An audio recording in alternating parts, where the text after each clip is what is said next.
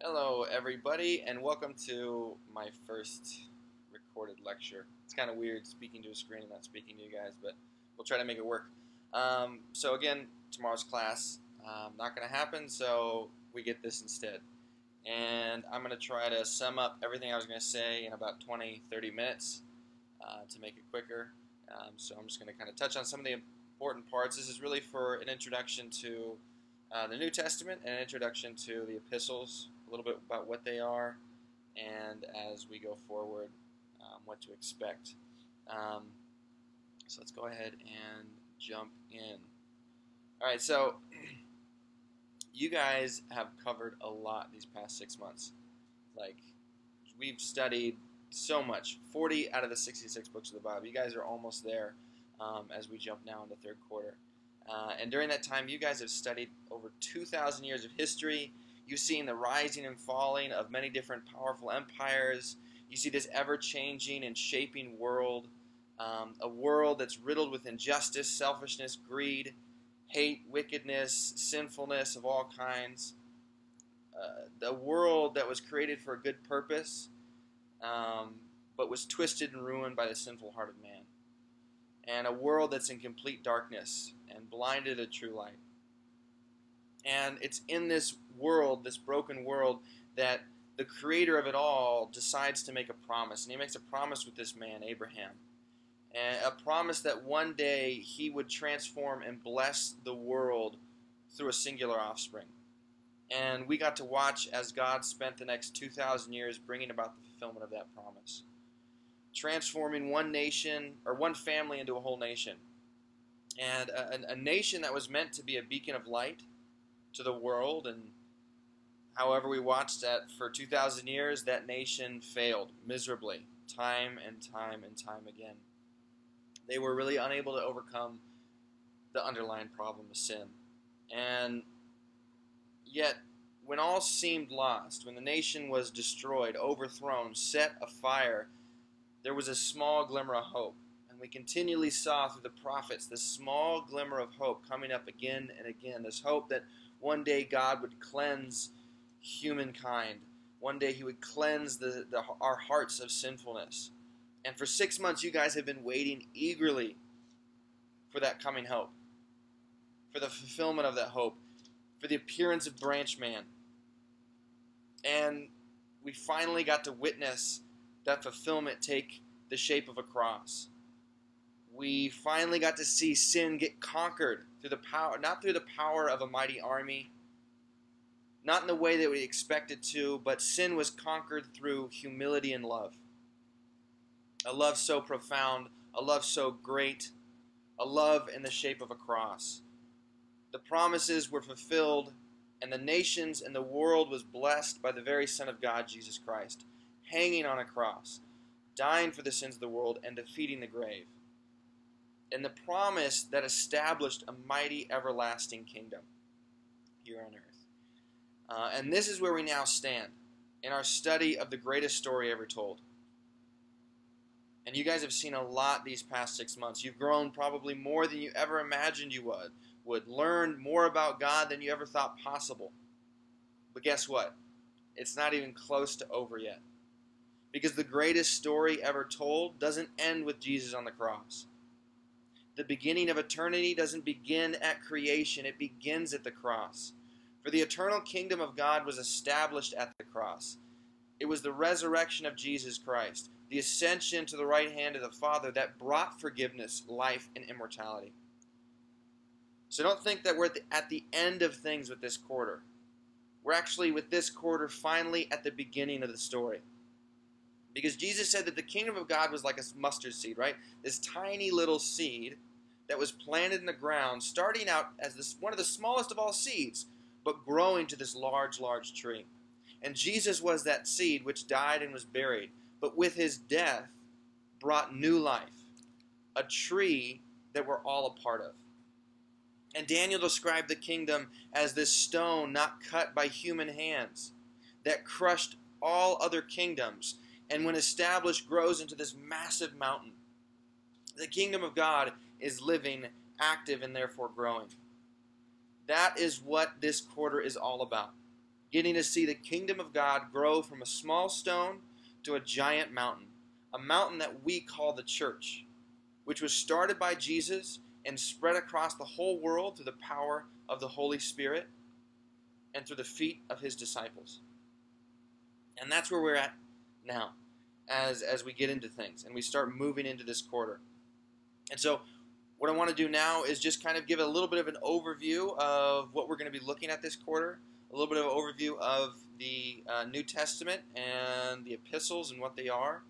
And so just like the Old Testament, how Kings and Chronicles were really that backbone of all the prophets, so the book of Acts is the backbone to all the epistles.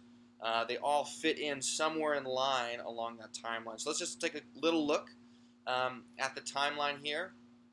And so as you can see, really what we've looked at so far is somewhere around 4 BC to about 30 AD is the life and ministry and death of Jesus. Right? And so Matthew, Mark, and Luke, they were written later, but their historical narratives, New Testament narratives, and the history that they cover is really that period from 4 BC to 30 AD. Right? That's what they're concerned with. And it's really the life, ministry, death, and resurrection of Jesus. And then as you kind of see forward there, the book of Acts covers right after that, 40 days after that, as they're waiting in the upper room for the Holy Spirit to come down, all the way up to about 62 AD with the imprisonment of Paul in Rome. And so the book of Acts covers about 32 years in that time frame. Its main focus is going to be on specifically Peter and mainly on Paul. And it's going to cover their two ministries and really heavily focus on the ministry and missions of Paul, him planning the churches and who he was involved with and everything that went down with him there. And it's during this time, from about 31 to 62, really about from the 40s to about 62 AD, is when we get majority of the Pauline epistles. This is where we see Galatians, 1st and 2nd Corinthians written, Thessalonians will be written, you'll get Romans written during this time. You also get the general epistles written during this time. This is like Hebrews and James will be written during this time. Jude are going to be written during this time frame. And really during this time frame, what marked this was the spread of the gospel. This was the spread of the gospel through the power of the Holy Spirit. The planning of the churches, really the going out, the start of that Great Commission is what this time frame marks. And then just ahead of that, you see the 64 to 72 AD. This is really marked by a period of heavy persecution. It's during this time that Paul is imprisoned a second time in Rome, a much harsher time. Many of the disciples, Peter and Paul, are killed during this time, during this heavy persecution. In Rome, Christians are being burned alive. They're being, I don't know if you guys just recently watched the Paul the Apostle movie. It kind of highlighted, it was 67 AD, highlighted some of the Neronian persecution. I think that was very subtle. It was a lot worse than what that movie showed if you watched it. Christians, and it's mainly just in Rome here, Christians are being heavily persecuted, and so they're either leaving Rome or dying for the cause. And so this period is really marked by persecution. What you have here is what's known as the prison epistles, is like 2 Timothy, Colossians, and Philemon are being written during this time by Paul, and a lot of their emphasis is on enduring the faith during persecution. There's going to be some, and also fighting against false teachings, because this is really at Paul's end of his life. And then also this is when Revelation is written. A little bit before this time, not in the 90s, as maybe Stephen will say, but around this time, and because a big focus again is persecution. It's being written to a persecuted church, and it's really the emphasis here is the victory of Christ in all persecutions, the victory of Christ, and so this is really what marks this time period. We also see in 70 AD the destruction of Jerusalem and the destruction of the temple in 70 AD, and then the continued Jewish-Roman war about till 72 AD is when that kind of came to a complete closure. And so that time period's marked in there, and we'll find a couple epistles and Revelation written during that time. And then after that, what you have is you just have this continued growth of the church, really the second generation carrying on the church. People like Timothy and Titus go on to be the church leaders because almost all of the disciples have died off, all the first generation except for John. And it's at the latter half of this section where we'll get the epistles of John and the gospel of John. And John lives a nice long life, and he ends up dying in Ephesus there. But that's kind of just a broad stroke of what we're going to be looking at over this next quarter. And again, really, the New Testament only covers about 70 years of time, and really only focuses in on about 40 of those years. The Gospels, again, they cover about 30 years or so, but really their main focus is the 3 years of ministry of Jesus and then his death and resurrection. And so really the Gospels focus in on 3 years. The Acts of the Apostles cover about 32 years, heavily focused more towards the latter half of Paul's missionary journeys and Paul's life. But those only cover about one generation of time span.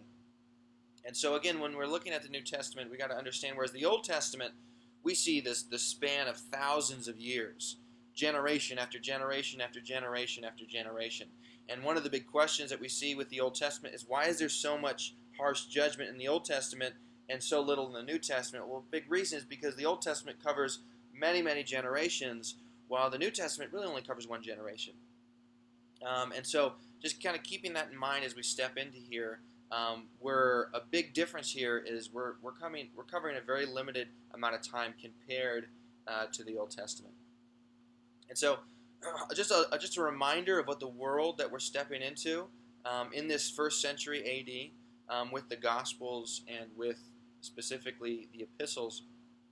It's just a reminder. I know Mark Smith covered a lot of this, and so you can kind of go back to some of those notes, but just a reminder, again, the world is all across the Roman Empire. There's Jewish synagogues and settlements. And a Jewish synagogue, really what it was just if you had requirements, if you had 10 Jewish males meeting together, that was called synagogue. Could be at a person's house. In richer areas where there was a larger group of Jewish communities, they would actually have specific buildings they called synagogues where they would meet. But really, it was just a meeting of 10 or more Jewish males. And so there's synagogues all over the Roman world. There's a common language of Greek, the Koine Greek, which everybody knew. Again, the New Testament people, Jesus and all the Jews surrounding him, his disciples, and all those going out, they spoke Greek mainly because that was the trade language. Especially when Paul's going out on his missionary journeys, he's speaking Greek to everybody. Maybe when he goes into synagogues, he might speak Hebrew or Aramaic, but mainly he's speaking Greek. And then also, again, remember we have the Greek translation of the Old Testament, the Septuagint, which was put together in around the 2nd century BC. And so the Old Testament that the Jewish or the New Testament authors that the Old Testament that they're going to be reading and they're going to be quoting from is going to be the Septuagint, not the Hebrew Bible. And so sometimes we'll come into we'll look at quotations from our New Testament, and it'll be like, and then we'll look at the quotation in the Old Testament, and be like, how come these don't match up? There's a couple words different here, and they don't really. Sometimes it'll be like, this is a way different quote. It's because in our Old Testaments, in our Bibles, where those are translated from the Hebrew Old Testament, where in the Greek or in the New Testament, when the authors quote the Old Testament, they're actually quoting the Septuagint, the Greek Old Testament, right? And so that's why sometimes there might be a couple words that are different. But again, this is the world that they're going into. Also, there's widespread peace across Rome. Remember the Pax Augusta or the Pax Romana, peace of Rome. And so for a couple hundred years, there was no war. Everything was peace. There were little revolts here and there, like we have with in Jerusalem in 70 AD. However, they were quickly put down by the Romans, and so the Romans, peace at all cost, even by force. Right, but for the most part, there's peace. Everybody wants peace. Nobody's trying to revolt against Rome.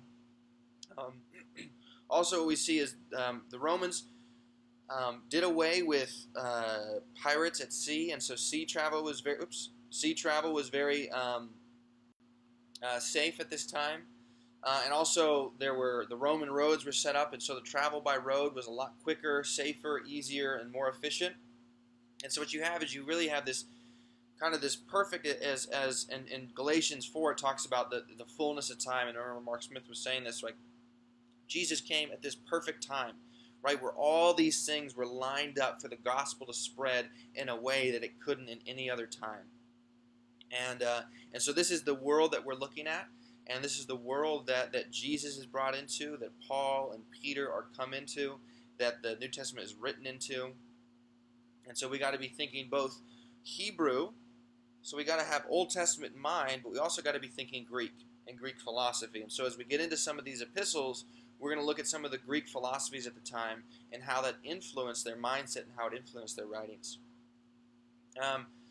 And so one of the questions that kind of comes in with that the first church had to face is, right, okay, so Christianity, it starts out as Jesus, who is a Jewish Messiah, right? He's the Jewish Messiah. He's the fulfillment of the Old Testament, right? Jesus says, I didn't come to abolish the law, I came to fulfill it. I came to fulfill the law and the prophets. So Jesus is the fulfillment of the promise of Abraham. And so Christians are actually a fulfillment of Judaism. They're the true Jews, right? At the very beginning, because if Jesus is the actual fulfillment of the Abrahamic promise, then who's going off course? Who's actually following the falseness? Those who followed Jesus, or the Jews who continued in their old traditions and rejected Jesus, right? Who's walking down a false path? It's not the Christians. It's not those who follow Christ. It's those who reject Christ, the Jews that reject Christ, right? So what you begin to have is this split within Judaism. You have Messianic Jews who follow the Messiah, and then you have Jews who reject the Messiah. And at this time, they're not called Christians. At this time, the Christianity, they just refer to themselves as the way, and we'll get to that when we get to Acts. And so what begins to happen is these questions start to arise, because at the beginning of Christianity, it was all Jews, right? In Acts 2, the Holy Spirit comes down. Everybody they're all Jews, right? So the beginning of Christianity, the first church for the first couple of years were only Jews. No Gentiles were included in. And then we have the story in Acts with Peter. He goes to Cornelius' house, and he sees the sheet, and that's where God says, "Hey, don't call unclean what I have deemed clean." And he realized, oh, he's talking about the Gentiles. Wait a minute, this whole movement, Jesus movement, isn't just for the Jews; it's for the Gentiles as well. And all of a sudden, some of the people, Peter kind of struggled with it. Paul took to it, and he just went out and started preaching Gentile inclusion. I mean, that was his gospel, right? But but not everybody was so readily to accept the Gentile inclusion. A lot of Jews were like, hey, wait a minute, no, we don't want these filthy Jews or these filthy Gentiles in, And so the first question, and the first problem of the church arose was the Gentile inclusion. Do Gentiles first need to become Jews to become Christians, right? Because since the beginning of the Old Testament, people from foreign nations could become Jews. They were called proselytes. It was a conversion into Judaism, not by birth, right? You were birthed into another nation, but you could become a Jewish proselyte. And as you can see here, the process for that in the Old Testament was that to become a Jew, you would repent of sins of your old life, you'd agree to uphold the law, you'd undergo baptism or repentance, right? So baptism isn't a New Testament thing. Baptism goes all the way back to Exodus 24, right? We see even Moses, right? They would be sprinkled, before they would be sprinkled with the blood, they'd be immersed in water. So anytime you see that immersed, they'd be immersed or immerged, it's talking about being immersed in water.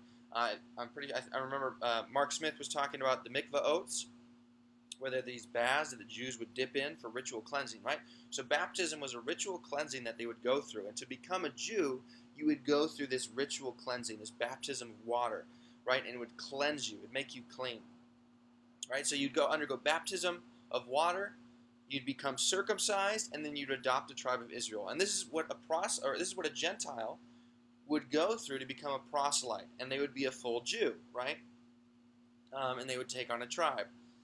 They were also what was known as God-fearers, who wanted to become a Jew. They wanted to recognize that there's only one God, Yahweh. They wanted to follow the law. They just didn't want to fully follow everything like circumcision or eating bacon, not being able to eat bacon. And so they were known as God-fearers, and we'll come across those in the New Testament as well. But essentially, this is the first problem that arises. And so a lot of the earlier epistles will deal with this issue. Galatians heavily deals with this issue. It's one of the first epistles written, and it's all about Paul saying, listen, guys, what are you doing with this disunity between not allowing Gentiles in and not forcing them to be circumcised? It's not a true circumcision of the flesh that makes us a true Jew. It's a true circumcision of the heart that makes us a true Jew, right? So we're going to cover much of the content of those earlier epistles are going to be focused on the Gentile inclusion, because that's what Paul is all about. Like in Ephesians, he talks about the mystery of my gospel. The mystery of Christ is Gentile inclusion, right? That's the great mystery of Christ, right? So he's going to cover a lot of that. So again, as you get into this, be thinking, okay, a big issue, Gentile inclusion. And what this actually led into is because there were a lot of Jews that were upset first of all, they were upset against Christianity, but they were more upset about Gentiles being allowed into the promises of God without being circumcised and without being cleansed. And so one of the first problems that the church had to face were Jewish false teachers. And we'll see in Acts or in Galatians and Philippians, Paul talks about he's going to combat these false teachers, and they're called Judaizers. And they were Jews that followed behind the apostles, specifically Paul, to try to unteach everything they teach. So, right, Paul would go somewhere, he'd speak in the synagogues, he'd speak to the Gentiles, he'd plant a church, he'd work with them for anywhere from a couple weeks to 2 years. He'd then move on to a new place, and these Jews would come in behind him and be like, hey, you guys just had Paul, but he didn't give you the full gospel. We're here to bring you the full gospel. Actually, if you want to become a Christian, the first thing you need to do is you need to get circumcised, and you need to become a Jew first, and you need to follow the dietary laws. And essentially, they would try to convert them into Judaism and try to negate everything Paul taught. Right? And so this was a big issue with that first church, were false teachers coming in and unteaching everything Paul taught. That's one of the things Paul will say is, if anybody teaches anything, right, in Galatians, if anybody teaches anything different than the gospel that I preach, let him be accursed. Even if an angel comes down and teaches a different gospel, let him be accursed, right? Because this was a major issue. So again, as you're going through the epistles, have this in your mind. False teaching by Jews.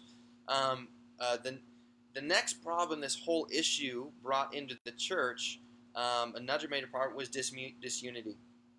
Again, the Jews were very unhappy with these filthy, uncircumcised Gentiles being considered into the kingdom, and so they were considered less, right? The Jews, right? So you'd have a Christian church made up of Jews and Gentiles, right? They're all Christian, but there's Jews and Gentiles, and they did not get along.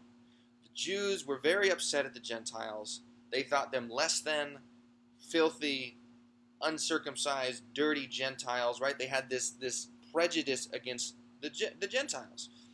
And so that happened to the Gentiles is then the Gentiles viewed the Jews as, well, they became prejudiced and racist against the Jews, and be like, well, you guys are you're too legalistic, and you know what? You guys have already been cut off, right? You've been cut off from the promises. It's our time now. This actually isn't for you. We're the true people of God. You guys missed your chance, and it just caused this chasm between Jews and Gentiles within the church, and there was disunity all across the church. And so, Paul will touch on this heavily in Galatians and heavily in Romans, as you can see there, right? In Romans 11, it says, some of the branches broken off of you, and you were grafted in. Do not be arrogant toward the branches. He's talking to the Gentiles here. Don't be arrogant toward the branches. You do not support the root, but the root supports you. Do not become proud, but fear, for if God did not spare the natural branches, neither will he spare, right? So he's saying that some of the Jews, not all the Jews, some of the Jews have been broken off so that you Gentiles could be grafted in. So don't be arrogant and prideful and think you're better than the Jews, right? And again in Galatians we can see there is neither Jew nor Gentile, neither slave nor free, male nor female, for you are all one in Christ Jesus. Why does he have to say that, right? Why? Again, epistles. So just something about the epistles. They're responses to problems and issues, right? If there weren't any issues in the first church, there'd be no epistles, right? And so a lot of times, side note, a lot of times people today will be like, oh, we just need to go back to the first church. The first church was so pure and so great and so wonderful. They did everything perfect. And it's like, no. If they did everything perfect, we'd have no epistles. The reasons we have epistles is because they were completely screwed up. They were disunified. They were all sorts of wacky. They had all sorts of problems. They were not great. They were just starting off, and they had so many problems, right? So again, just like the Israelites, when they first became a nation, they went through a lot of problems.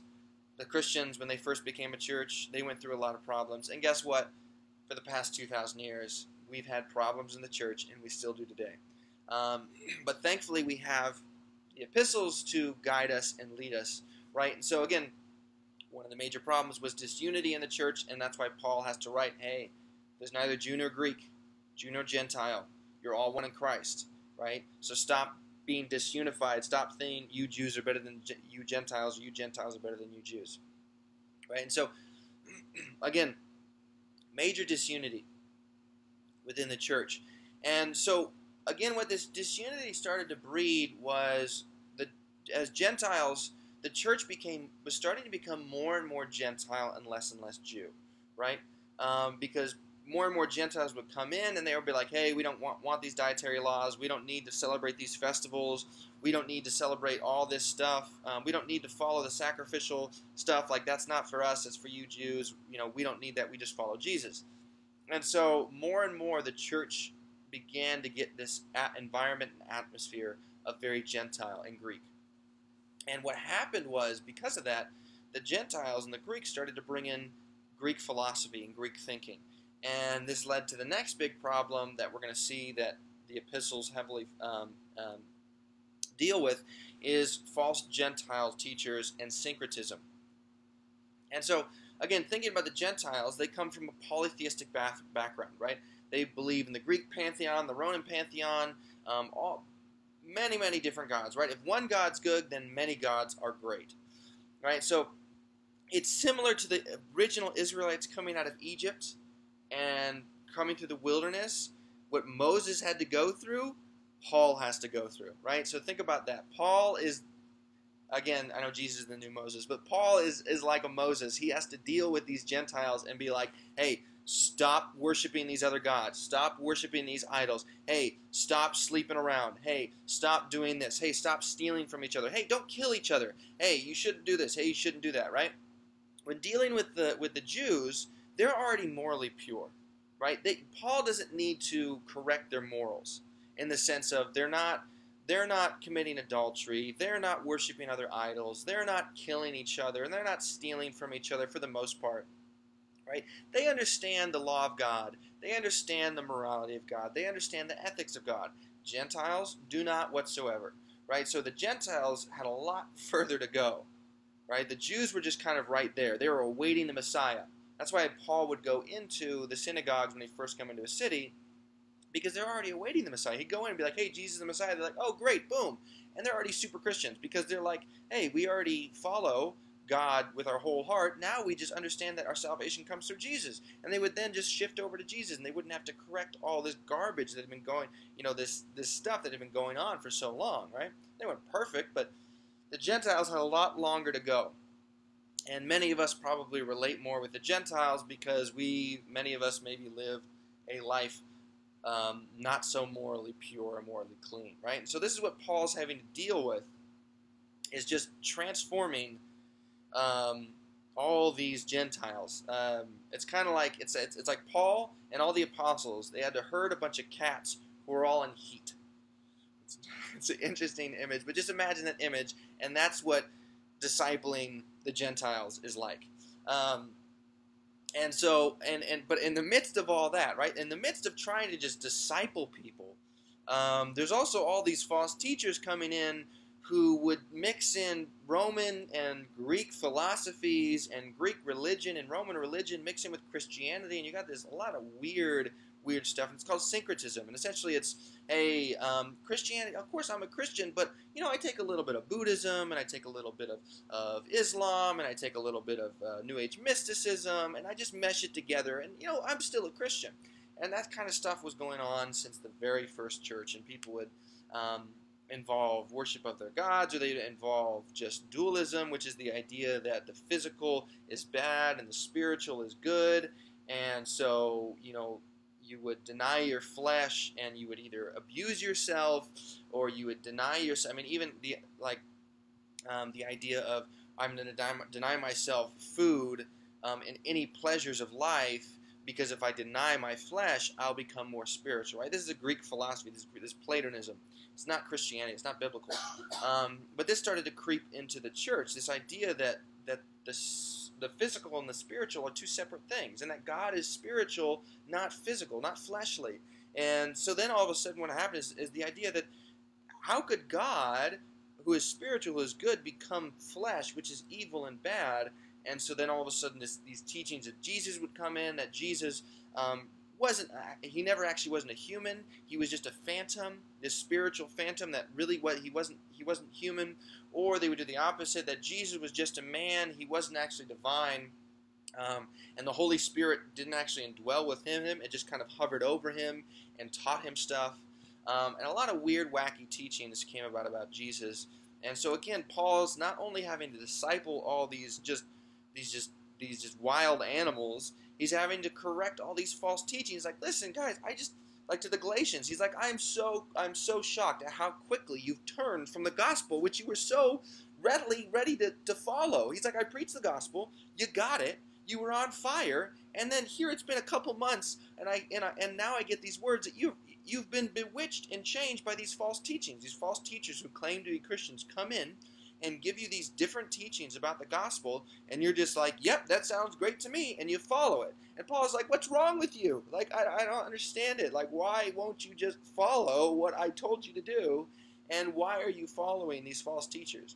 And that's where he says, like, if anybody teaches a gospel that's different than the one that we've taught you at first, even if it's an angel, even if an angel comes to you, right? Because a lot of what was happening is a lot of these supposed prophets and teachers would come in and say, hey, I know Paul taught you this. However, I had a visitation from an angel, right? And angels are spiritual, and so they have a greater revelation about God than us humans.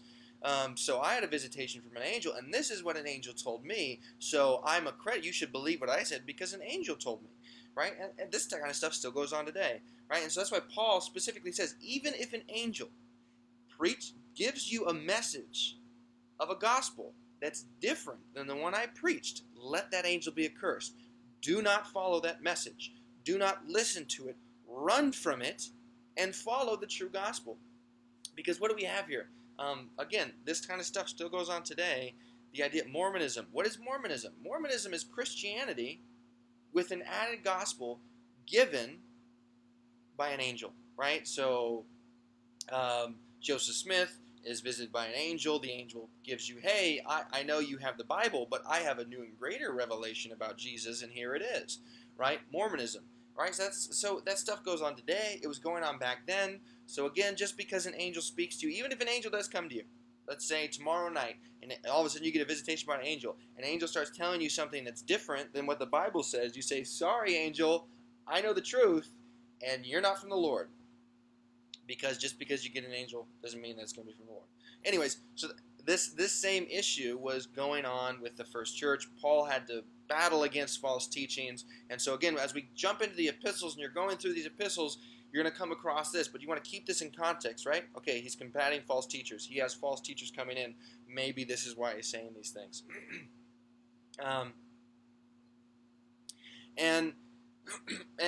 And just the kind of the last big problem that I want to touch on that the church faced, that a lot of the epistles will face, that will touch on, that most of us have never dealt with in our life. Some of you guys, I know you have.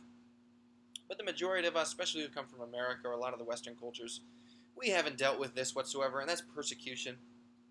The early church faced legitimate persecution where they were being killed, beaten, kicked out of their homes, loss of property. At first, persecution started, it was actually the Jews that persecuted the Christians and some local Gentiles, depending on the area. Like you'll see this in Acts when you get to Ephesus. Some of the idol makers are in an uproar about Paul. Paul's like beaten, like every city he goes to, he's beaten. He's beaten to the point of death. Right? You're gonna see some crazy stuff about Paul and all these apostles. But it started out with just localized persecutions, mainly by the Jews, right? And we see that in the very beginning of Acts, and what's crazy is the spread of the gospel happened because of persecution, right? The spread of the gospel comes by the blood of the saints. But again, it was mainly Jewish persecution against Christians with some localized persecution until 64 AD, where Nero burns Rome and he blames it on the Christians. And then you have the Neronian persecution for about 4 years, and this was like the most intense persecution ever. Again, the movie Paul touched on this. It kind of scratched the surface of how bad it actually was.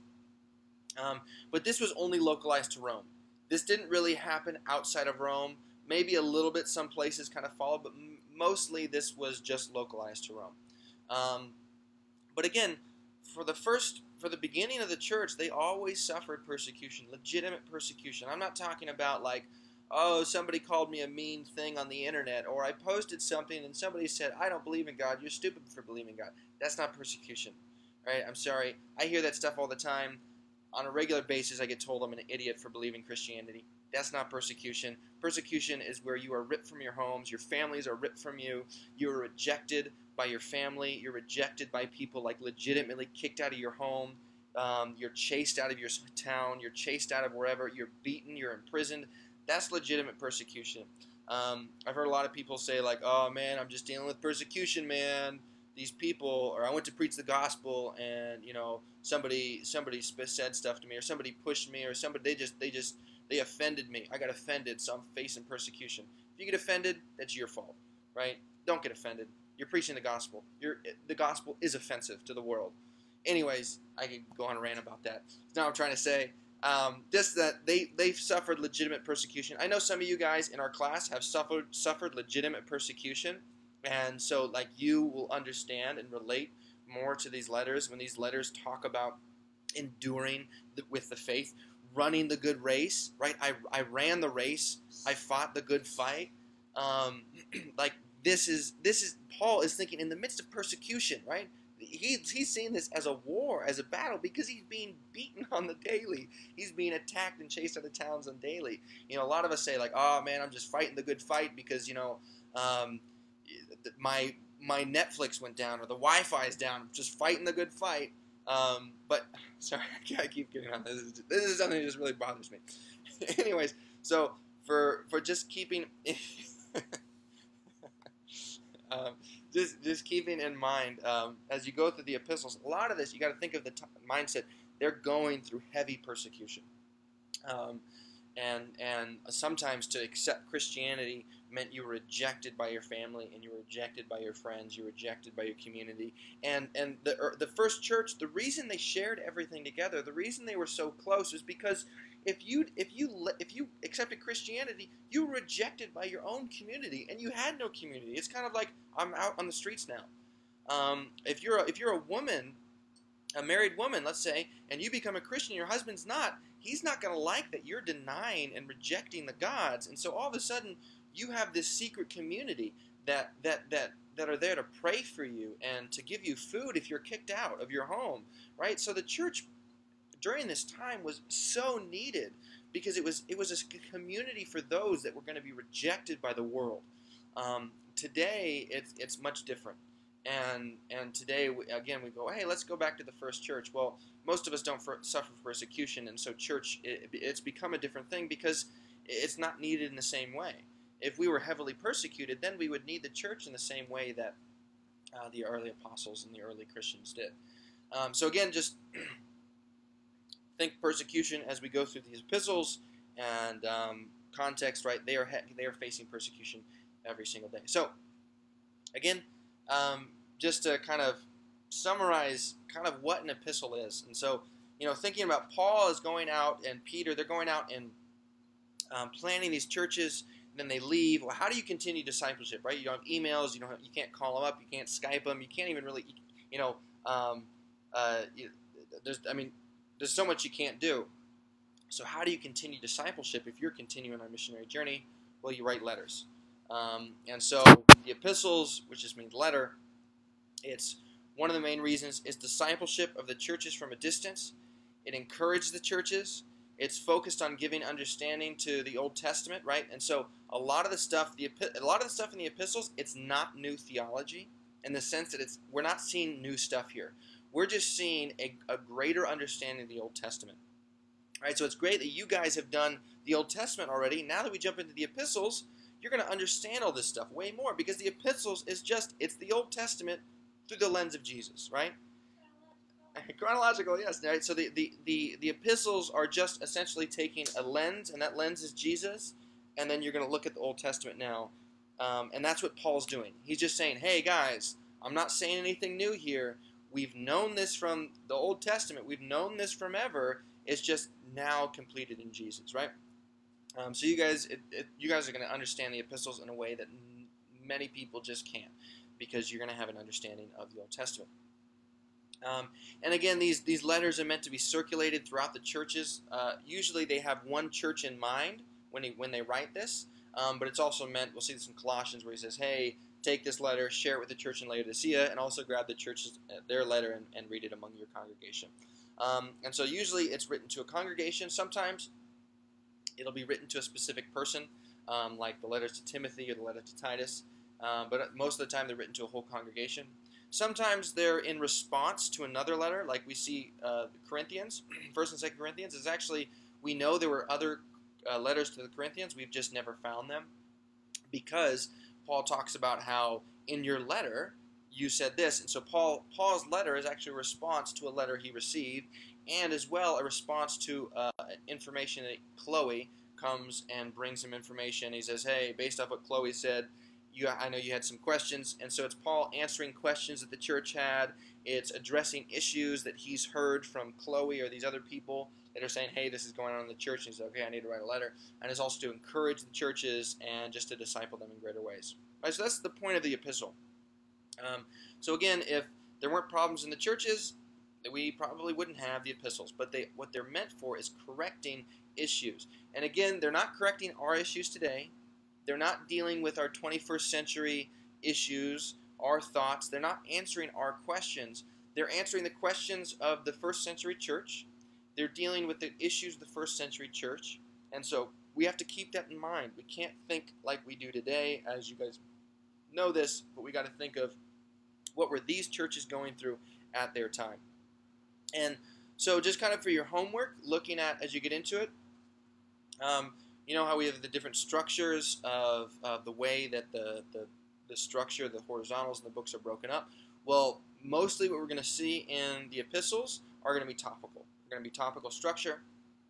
And something you haven't seen yet, a new system, a new way of structure. You know, before we have chronological, biographical, and then in the prophets we had judgment to restoration. Well, in the epistles, it's going to be similar. Most of them are going to be written in theology to application, right? So we're going to see, it's like the first three, like Ephesians, first three chapters of Ephesians are theology. Paul is correcting their theology. He's giving them a great understanding of who Jesus is, the identity of Christ, our identity in Christ, what God did through Christ, right? It's all theology. And then the next three chapters are all application. All right, based off this is what I want you to do. This is how you're supposed to live. This is how they should live out, right? So what's great about this and great about the epistles is they're very applicational. They're super easy to apply to our life, right? Application is going to be self-flowing because they do it for us. Paul says, all right, here's what I said, and this is how I want you to apply it, right? So the structure that you're going to do mostly within your horizontals for these books are going to be theology to application. You just like judgment, you don't want to say that, but that's what you're going to be looking for, theology application, and you're mainly going to be looking for topical. Until you get to James, we don't know about James. James is just a whole other thing. And then also just when you're observing with these charts, right, everything's going to be saying the same observation labels. Obviously not the prophet observation labels, but same observation labels, but you're really going to focus in on the connectives. Lots and lots of connectives. Really pay attention to how the connectives these author of the epistles are using, and don't just label connective, but label contrast, result, reason, right? Put the labels in there, and don't just say, reason, because of this, right? What because of this, right? So you want to in your observation really explain the whole thing. I think I have an example here. Do I have an example? No, I don't have an example here.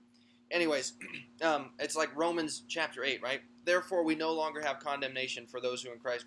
There is no condemnation for those who are in Christ Jesus, right? And we quote that. We say, therefore, there's no condemnation for those who are in Christ Jesus. That's a connective.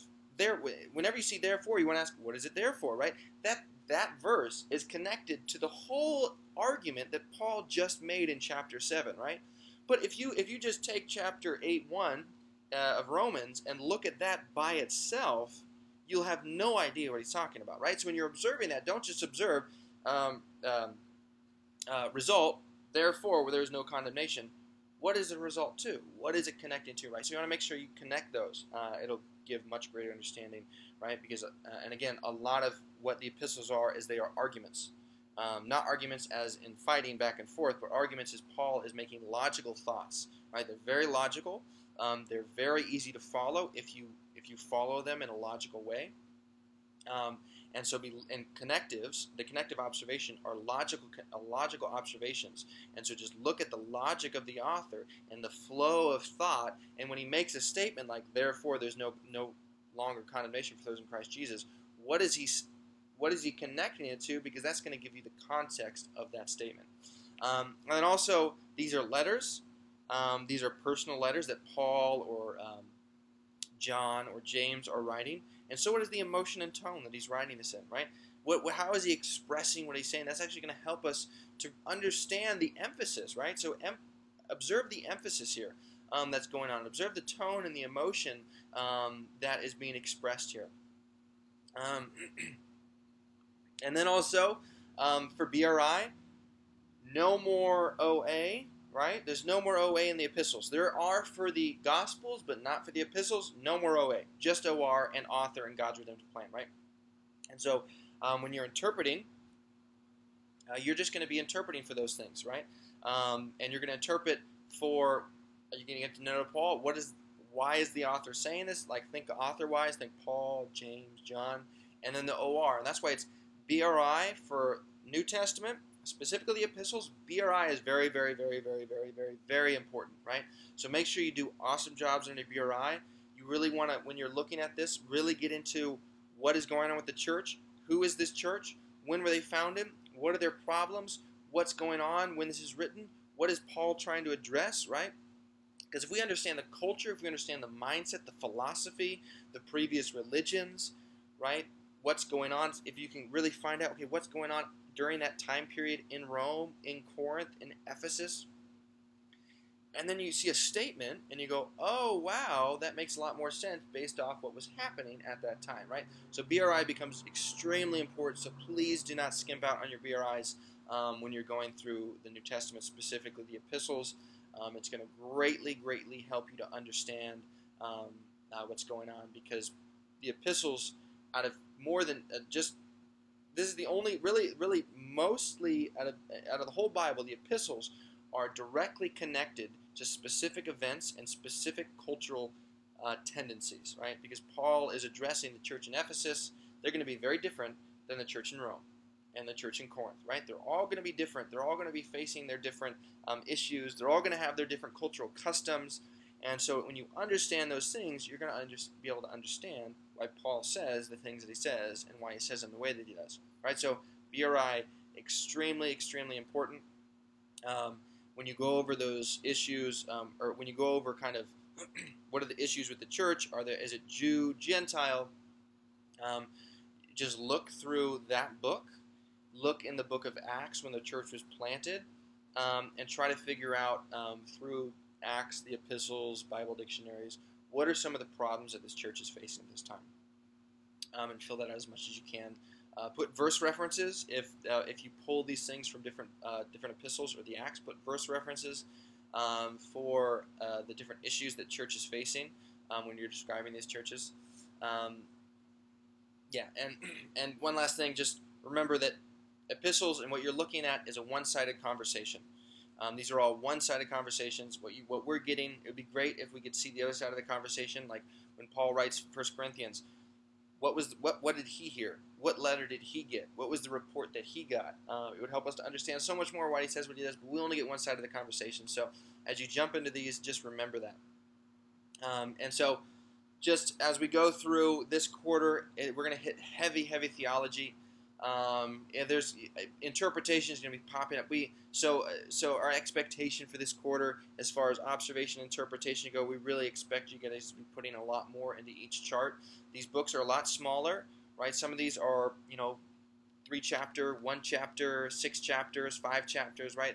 Most of these books are a lot smaller, so a lot less charts per book. So we're going to be expecting a lot more interpretations and observations per chart. It's not going to be hard. You could pull out like 5 interpretations per verse in this stuff, right? Don't try to make them super lengthy, full-page interpretations. Just be to the point, straight to the point. Get your opinion across. Throw in the evidence. Right? This is the statement I'm making based off. Here's my question. Here's my statement, and here's the evidence for it. Right? And just try to get in more variety of interpretations. Try to across the whole chart. Don't just focus on a couple verses, but try to get a breadth of all the verses, because there's just so much goodness in there, and so we want you to get a breadth of it. You're not going to be able to get everything, but really try to focus on the main points, and get as much as you can with them. So, again, these are just some of the topics that you guys are going to be seeing, and it's an exciting quarter. I'm excited for you guys. I can't wait for this quarter to get rolling and to see just the transformation that's going to come from it. And again, really, you guys, I know you guys have been doing it for 6 months, and it's kind of like it's tiring and it's difficult, but this is the home stretch. This is the time where it's time to kick it into high gear, and you can leave this quarter, right? This quarter will shape the whole school. Let's say you did amazing the first 6 months, and then this quarter you just kind of like, whatever, I'm just gonna be lazy and slack off. You're gonna be extremely disappointed, and you're gonna leave regretful. However, maybe you didn't do so well first quarter, second quarter, but if you hit it hard this quarter and you just get the best that you can, you're going to be like, you know what, I could have done a little better, but I third quarter was so amazing for me. I'm just so glad, and I'm really leaving with no regrets, because I got so much out of third quarter and it was so amazing. So again, you're going to get, SBS is all about you get as much as you put into it, and so I just really want to challenge all you guys. Let's hit this quarter with everything we got. Just 3 more months. That's it, right? It's a home stretch. Let's just give it all we got. And also just another thing to be thinking as you guys are preparing your outreaches. And you're going to go on outreach. You're going to go to these different locations. You're going to be speaking in churches. You're going to be speaking to pastors and different church leaders and congregations, and they're going to be like, hey, teach us the Bible. Teach us the whole Bible. Teach us the Gospel of John. Teach us Numbers. Teach us the Epistles to the Romans, right?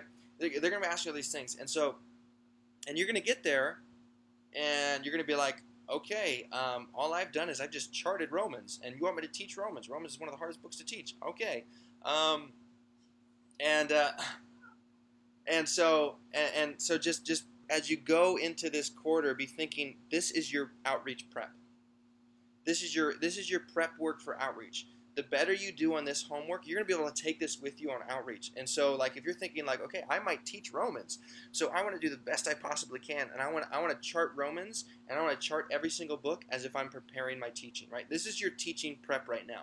Right? So this quarter is teach prep. So just have that in mind as you go forward. Let's give it your all. Sorry, this was longer than I said. This was originally this would be a 3-hour teaching. I tried to stretch it down as much as I could. I got a little bit tangents, but love you guys. We will see you tomorrow at the ceremony, welcome ceremony, and have a wonderful weekend. Actually, we're gonna be in the kitchen this weekend, so see you guys there. Love you guys. Bye bye.